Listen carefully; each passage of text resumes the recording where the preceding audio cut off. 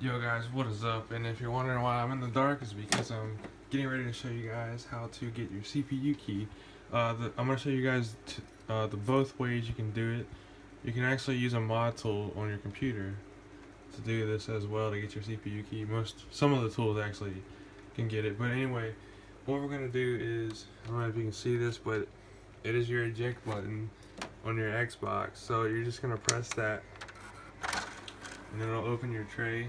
Sorry for the lighting, but just press that and it'll boot Zell, and you're gonna wait for it to load, and it's just gonna go down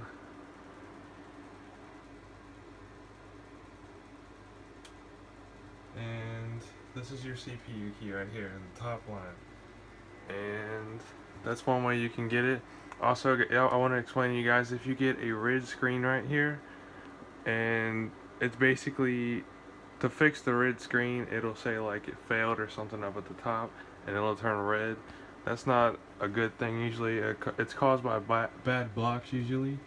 But if you have like a disk inside your Xbox, or if you have your hard drive on, take the disk out and take the hard drive out, and it shouldn't give you a red screen anymore. So I'm going to show you guys another way to get your CPU key. So I'm going to turn this off.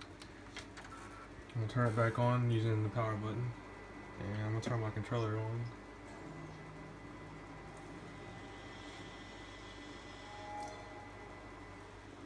And we got the Xbox logo.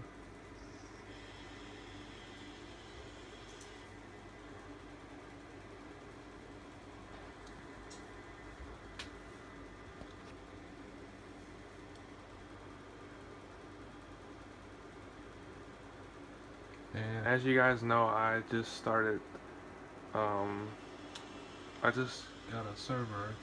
I didn't make it. It's actually a teapot rental, and it's pretty good. I'm not gonna lie to you guys, like it's very good. Like a lot of people say that teapot is really bad and it sucks and everything. Well, I've lit about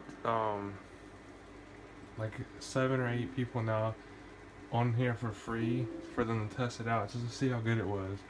And they haven't gotten banned yet, and it's been like 5 or 6 days now. So you know, teapot is not as bad as everybody's saying. So if you guys would like to buy time on my server, it's pretty cheap, and you guys can try it out. But I'm being totally honest with you guys. So we're gonna go to XCX menu. You don't need to sign in.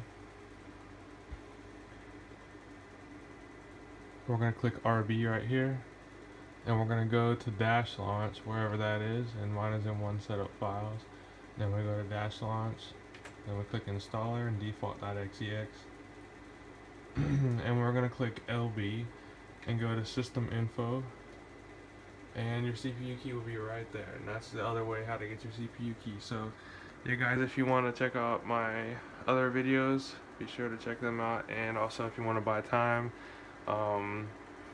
the sellers are me, Calmaster Customs, and Bunny Customs, or Bunny's Customs, my bad. So I might have a link in the description, and I might tell you guys my prices. I'm not sure yet, but